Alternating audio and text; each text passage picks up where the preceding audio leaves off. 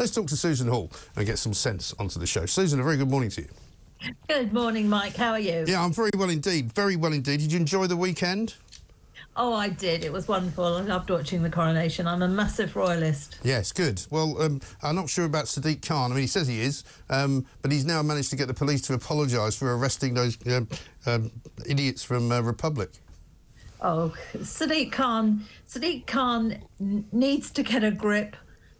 So many people are not feeling safe in London. We've just got that horrific wave of teenage murders.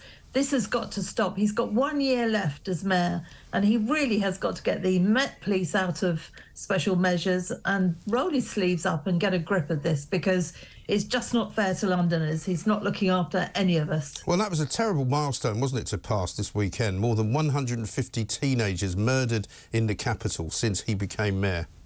I know, absolutely awful. And while we hear this, while we hear about teenagers dying on our streets, he's busy publicising his new book. Yeah. I mean, he's the Police and Crime Commissioner. He needs to be taking it seriously. Well, he seems to be Police and Crime Commissioner when it suits him, doesn't he? You know, whenever there's anything wrong with the police, he has a go at them and says that he can't understand why they've had this culture for such a long time. He's been mayor for a long time while the culture has been going on.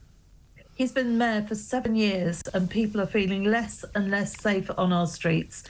He doesn't always support the police. He'll bend with the wind, and then he blames the government. Yeah. He really needs to spend his last year concentrating on sorting out the Metropolitan Police and allowing Londoners to feel safe again. Yes, I think it's so important, because so many parts of London now you're seeing ridiculously lawless incidents. You know, for a long time I think they've now arrested the particular gang that was doing it, but people were having watches ripped off their arms in sort of the West End, in Knightsbridge. We had Oxford Street sort of under siege by gangs of people just running into shops and running out with goods, stealing them. You've got people being shot now in sort of drive-by shootings. It's extraordinary. But it's dreadful, and the problem is the vulnerable fear the police, but the villains don't. The criminals just do not fear them at all, and things have got to change. I mean, Khan's all for carrot, I'm all for stick, I'm afraid. Yes. We've got to the point that these villains have to be locked up so our streets become safer again, because we cannot go on like this. We're on a slippery slope, and under Sadiq Khan, we're disappearing down it very, very quickly. Yeah. Got to stop. And what's your view of Sir Mark Rowley? What's he doing, and how's he doing? Actually, I have got a lot of time for Sir Mark Rowley. He appreciates the issues the police have got. At least he understands the issues, and he's trying to deal with it. At the moment, I think he's still trying to get permission to sack officers that are not up to speed, and I think the Home Secretary is dealing with that. And I sincerely hope they give him those powers quickly, because he's got to root out the problems within the force. Yes. But we mustn't forget he's got 45,000 staff. This should have been done a long while ago. Under Sadiq Khan, it's an absolute disaster.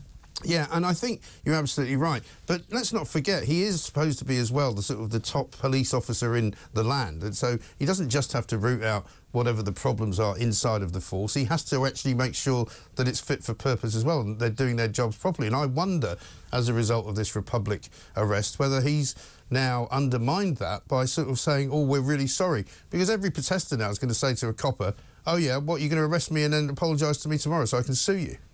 Yeah, I mean, at the end of the day, look how well the coronation went, and nobody must underestimate the amount of work that the police did to make sure that it went off well.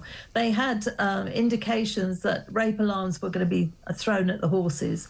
Well, that's terrifying on the basis that those horses, when out of control, become very dangerous in themselves. Not to forget, there was a massive spectacle of London for the whole of the world. So the police had a very difficult balancing act. Well, if something had gone wrong, you know, the police would have been getting a far harder time than they're getting today, because they didn't actually stop it from happening. That's right. I mean, they're damned if they do and they're damned if they don't. Yeah. The problem recently is, I mean, I will always defend people's rights to to go out there and protest. Absolutely, I do. The problem we've had recently with people like Just Stop Oil and Extinction Rebellion is that they do such drastic things. They cause such chaos. And very often, you know, they're the same people that belong to these different groups. Of course they are. The police must have been very nervous that they were going to suddenly do something like throwing a rape alarm under a horse, which would have caused absolute chaos. Well, there are, and also there are several things you have to take into account. You know, if the police are watching a group of protesters at, say, the Mall, which is the only place they weren't really allowed to go, you know, they could be distracted. They could be distracted from something more serious happening. And as I played out before, there was a massive protest against the King in Pall Mall and in Trafalgar Square. It wasn't as if they were silenced. They had their protest. In fact, I've got a note here from somebody who was there who says, my daughter and I were in Trafalgar Square on Saturday and they definitely didn't have their voices silenced. They'd taken up a large section of the pavement so we couldn't get near the procession, and they were very loud, chanting and shouting and waving very large flags. There were quite a lot of people with young children, and it was quite scary. And you can't tell what individuals are going to do in that situation. No, I mean, clearly there's an issue over these people that were arrested, and I'm sure the police will deal with that. At the end of the day, though, we all have to look at what a success Saturday was and how much of an impact that the police had on that. And I applaud them for making sure that that day went off as well as it did. It was fabulous for us to watch and people around the world to watch. Yeah, no, I think we should be congratulating the police for doing a decent job, because it did go off pretty much without any incident. It did go off without a hitch, and I know, and you know exactly how much work goes into preventing things happening. Absolutely, far more than the public will ever know. Yes. Because unfortunately, lots of things have to be kept quiet for security reasons, which we all need to understand. So I would applaud what the police did on Saturday. I'm sure other people will be looking into those arrests to see how things could be handled differently another time. Exactly. But let's face it, we're not, please God, we don't have another event like the coronation for many, many years. Yeah, well, I mean, apparently at least normally 70 since the last one. I mean, it's going to be probably at least 20, I suppose.